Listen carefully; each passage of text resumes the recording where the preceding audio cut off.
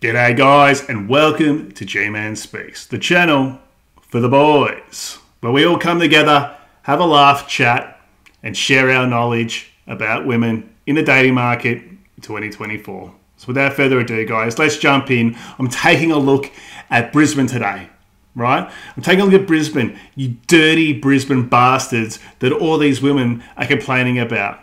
You boys at home, lying, telling them what they want to hear, putting them in the situationships. Good. There should be more of it. I believe I've never told you guys about the story of why I didn't Tinder date for so long, because I went on my first ever date after getting out of my relationship that I'd been in since high school. My first ever Tinder date was awful. It was awful. So we match, we're chatting, he looks really cute in the photos, like so cute that I'm like, fuck, I reckon he's a catfish because he looks too cute. Anyway, we're chatting for a while and he goes, we should catch up. And I was like, yeah, we should. He was like, where do you want to go? And I'm like, let's just go to Chermside, because like everyone in Brisbane knows that Chermside is just like an easy meeting place. It's easy, it's local, it's easy. And he goes, oh, a bit difficult for me to get to, but all good. And I was like, do you not drive? And he was like, no, I don't. And I was like, that's a red flag. But I'm too naive to know red flags and know to not go on the date. Anyway, I'm like, just to be polite, I'm like, oh, do you want me to pick you up? And he was like, that'd be great. And I was like, you're supposed to be like, no, don't worry about it. So I can be like, no, it's fine. Or just like say no, because like you're a man. Anyway, whatever. It's a red flag, boys, if you don't own a car. Jesus, this is hilarious. I mean, you know, if you put the offer out there, don't play games. Don't put an offer out to pick the dude up. Because Brycey will take you up. He wants to save money on petrol. He doesn't want to spend his petrol, you know, increase the maintenance costs on his car and all that. On the Celica, the 1987 Celica that he's got. No, he wants you to come and pick him up because he doesn't give a stuff. So then I like go to pick him up. He actually looks like the photos, which I was shocked. We get to Betty's Burgers, really romantic. And you know how you have to like stand and order before you like sit down? We're there ordering and he finishes his order and then he looks at me and he goes, do I have to pay for you? Like exactly like that. And I was like, no. And the girl at the counter is like looking at me like, sis. And I was like, this is so embarrassing. It gets worse though. Legend. We sit down, he's really boring and he only talks about himself. And then the little buzzer thing goes off and he goes up to get his food and he comes back down and he goes, oh, yours is over there, by the way. And I was like, you couldn't have just grabbed that? Like, what are you? What a legend, Brycey. He couldn't give two shits, mate. He blatantly tells her he doesn't want to pay. She has to go and pick him up. And she's doing all these things because he's a good looking dude and good on her, right? But don't come on here and complain about all these red flags. He blatantly didn't hide anything from me. It was straight up. No accountability, guys. Oh, it's horrible. Oh. Anyway, go get my food. I literally have the worst 45 minutes of my life. Like, it was just awful. It was so bad. Okay. And so we're getting up to leave and he goes, oh, do you want to go watch a movie? I should have said no, but I'm too awkward and uncomfortable to say no. So I was like, sure. Yeah. We go over to the cinema and he goes, what do you want to see? And I was like, oh, honestly, like I'm really easy, but like anything except the Jurassic World movie. Like I don't really do dinosaurs. I don't know if he didn't listen to what I said or he didn't give a fuck, but he goes up to the counter and he goes, 2 for Jurassic World, please. Fucking legend. He's taken the piss. Brycey has taken the piss. Good on him. He doesn't give a stuff. He probably does this every day, right? He goes on that many dates, so he doesn't give a shit what happens here. And he's just having a good time going against the grain. That's it. And she's making it out like it's a red flag and all this, but he's rolled her up so much that she's come and made a video about him on TikTok for 565,000 girls to like. You can't make this shit up. It's hilarious. I love it, guys. That's why I share it with you. It's really, really funny. And you guys out there who might not be overly successful with women or have lived the life of womanizing, I can tell you, you can basically get away with whatever you want if a girl likes you. You know, within reason. You can be abrasive, you can be unreliable, you can not pay, all those things. All those rules, they go out the window, all right? They go out the window when a girl likes you. That's just it. And that's why she thought he was hot. And now in hindsight, she looks back that it wasn't a great idea. But at the time, she was going along with it because she was really attracted to Brycey. And I was like, and then everyone knows how expensive it is at Chermside. He looks at me, he just stares at me. She says the price and he just looks at me. Until I eventually pull out my card and I pay for it. Good on you, Brycey. And he goes, oh, thanks. And I was like, no worries. We get into the cinema. My butt had just touched the seat and he goes, can we make out now? And I was like, no. So he grabs my hand and he holds it like a dead ass fish for the whole movie. Sweaty motherfucker. The whole 2.5 hours is just holding my hand. And I was like, this is the worst. We leave, start walking back to my car. He just assumes I'm going to drive him home, so he just gets in my car. And I drive him back, and we pull out the front of his house, and he goes, so can we make out now? And I was like, sorry, no, we can't. He gets out of the car, and I unmatch him, and then I was literally traumatized. Like, traumatized.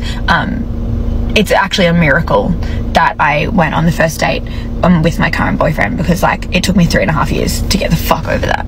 It was a nightmare. It was awful! Guy, would you want to be her boyfriend, having her talk about all her life, TikTok and dates, and Brycey, and it's probably some dweeb, some nerd that she's gotten to go out with her, you know, who will take her to, what was it, Chermside, and spend money on her and take her to the Betty's Burgers, high class there, guys, high class Betty Burgers, and going down to local Hoyt's cinemas, you know, with the Tuesday 2-for-1 deal or whatever it is. It's a classic, but good on you, Brycey. Anyway, guys, look, we're about halfway through. If you're enjoying the content, please subscribe to the channel, and please, most of all, watch through to the end, because YouTube really values the content. And if you do want to support the channel further and my content, and see more of my uncensored content, guys, jump over to my Patreon, gmanspeakstv on Patreon. Just search it up. And I've got another probably 100 or more videos that are not on YouTube on there, that are highly uncensored, and look, giving you some straight facts from a guy who's been around the bush, guys. Anyway, let's without further ado, let's keep getting on with it. Y'all, I want to have a little bit of a discussion about situationships, because I've always been in situationships. I've never actually had a full-blown relationship. And I think I've learned from my mistakes, and this is how I view them and how we need to stop them. For me, a situationship has always been a 4 to 6 week period where I meet someone and we do the cute couple shit. We go on dates or whatever, and we go to the fucking shops and whatever. See you later. Fuck, that's just some real high class. He bangs her, takes her down a local food court, down to McDonald's.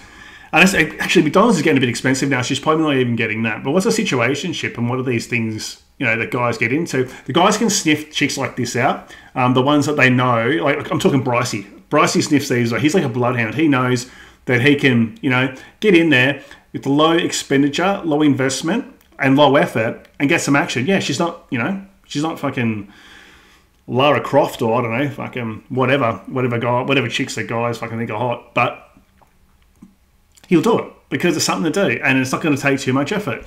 These chicks don't realise that. Later, and then out of the blue it ends. The reason why I think they start, most of the time in my experience, is the person's gotten out of a relationship recently, they're scared of commitment, or they've got people on the roster that they're not willing to give up. Yeah. And I think that the respect that I've gained for myself now allows me to communicate with someone and say, this is what's happened to me in the past, and if you think you're going to do it again, you need to tell me now, because I refuse to put myself through that again. Like, I'm protecting myself. Yeah, I mean, you know, no one should have... Look, if you do learn, that's great, right? I'm not going to put on the women, oh, you're bad. But this is also how these chicks, the ones you get on the dating apps, that have the really high standards, the unrealistic and unattainable rules, because they go with so many of these Bryceys, right? So many of these dickheads that come along, put them through the ringer, right? So then the walls go up and up and up. So you normal guys, your average guys out there have to put up with a lot of bullshit to potentially even have an opportunity to get with the chick who's been damaged by a lot of experiences with guys who are, you know, unreliable, unreasonable, emotionally unavailable, all that sort of stuff, right? So then the culmination of all these standards and boundaries that they take all the good things of the guys, or the good things of the Bryceys that they had before, they add those together, right?